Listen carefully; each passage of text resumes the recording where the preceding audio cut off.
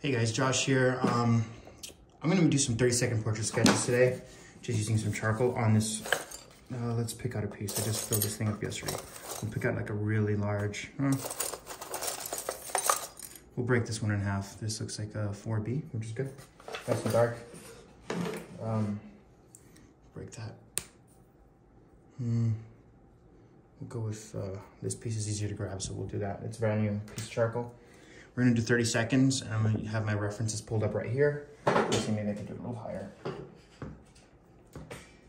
Oh gosh, there we go. All right. It's falling off, okay, we got it there. So I'll start the timer when I pick a reference.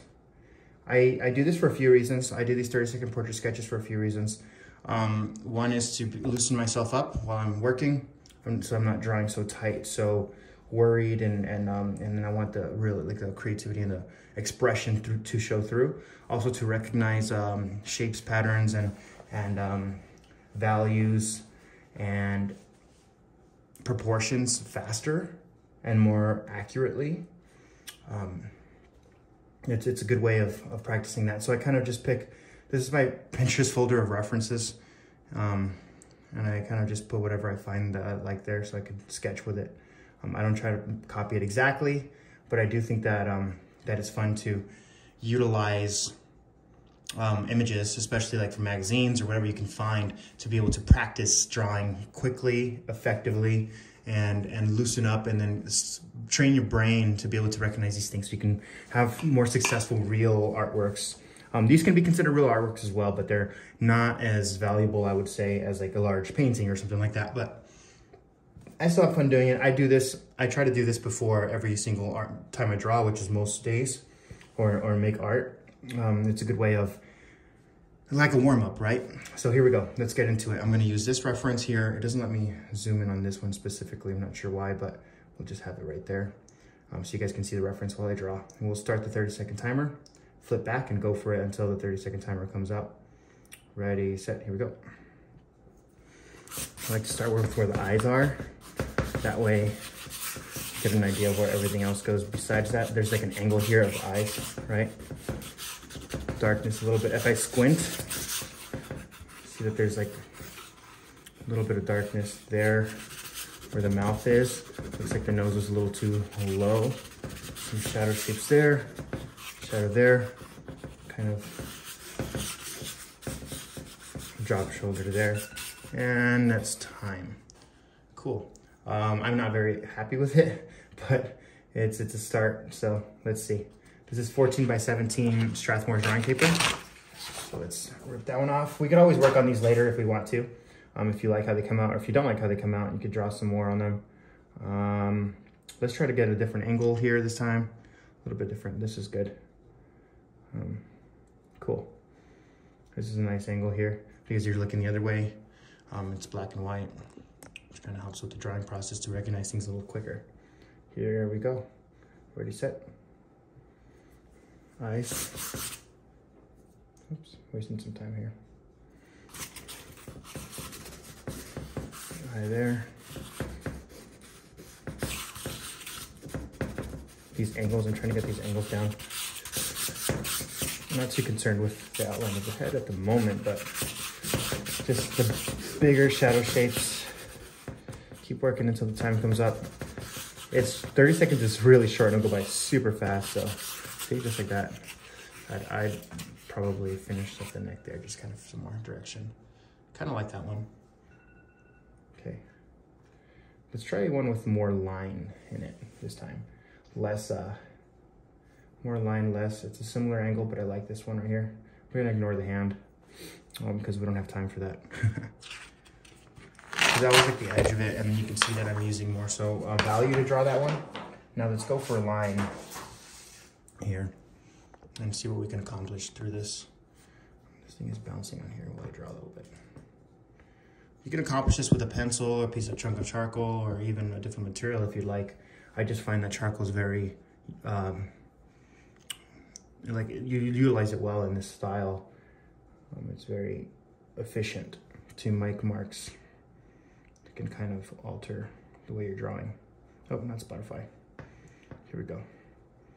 You guys ready? And we're going. Big shapes. Big angles, right? Got like a mouth there. The big shapes, or the big shadows and shapes are usually like where the eyes are, the edge of the face, the top lip, bottom lip shadow, depending on where the lighting's coming from, right? But usually this is the case. And then you've got like where the chin is, the eye sockets, edges of the face, or edges of the head, right? Where the hairline is and all that. And you got your neck and your shoulder. There we go. And so I didn't really put in any value on this piece. See, and like if I were to continue with the drawing, what I'd do is I've got a nice gesture here, and I could just add these shadow shapes guided by the marks that I have made this quickly. There needs to be some more darkness down here, clearly. I'm squinting while I'm looking at the reference still. Now we'll take a blending stump, kind of make sure that that's all grayed out, nice mid-tone going on here somewhere. Not too worried about the shadow details, more so concerned about where the light's hitting. Now take a kneaded eraser, start popping out some highlights there where things go. Not worried about the details once again.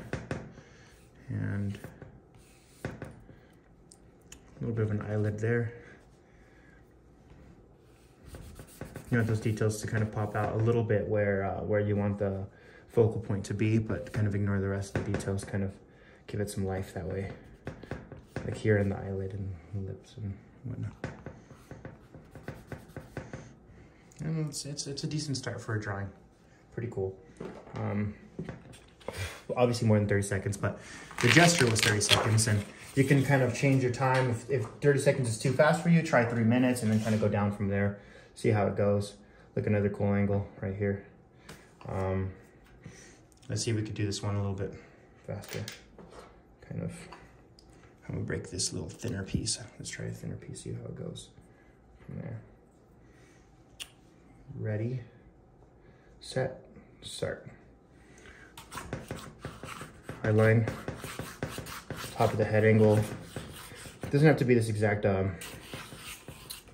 order, but it's important to work big to small.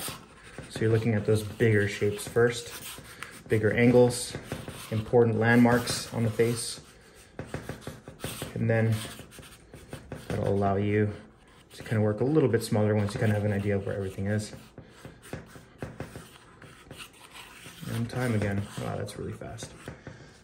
Kind of decent idea of where everything is. Not, that's probably one of the ones that didn't come out as nicely and as quick as I anticipate, but that's okay. Let's try a different one. I think that piece of charcoal wasn't the greatest for that. Oh, very extreme angle, very, very extreme angle. Let's do that. That's a challenge for sure. Looking straight up, look at all that foreshortening. If you don't do this right, it's gonna look weird really quick. So let's see what happens. That'll be fun. 30 seconds for that, oh gosh. This is out of my comfort zone for sure. Ready? Here we go. Eye there, nose here, eye there, top of the head there, lips. Trying to see these angles. Bottom lip shadow. Here we go. The ears right there. Facial shape is about there. And we got the neck. A little bit of shadow here just so that it doesn't look so weird. Not too bad. It could be a lot worse. Maybe a little bit more detail in the nose and the... See, not too bad. Not too bad. Still looks weird.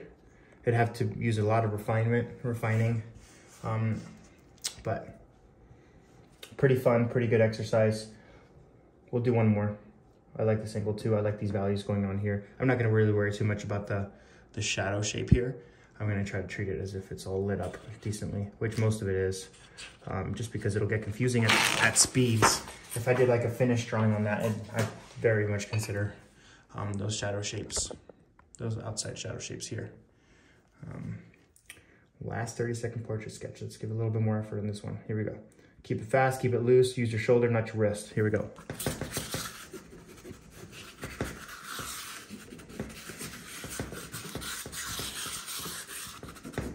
Trying to recognize those big shadow shapes. Don't worry about the details. Worry about those angles, those proportions, and the value changes. We got the bottom shadow there. A little bit of hints of where these angles are. There we go. Going over time because this is a cool piece. We'll finish this one up just a little bit and then we'll call it a day. But yeah, that's so that's how I usually warm up. I think it's fun because it's challenging. It's a little bit unnatural to draw this quickly, but it makes your mind work efficiently by ignoring all of those little grimy details that will kill your drawing unless they're treated with some patience at the end, not towards the beginning of the drawing.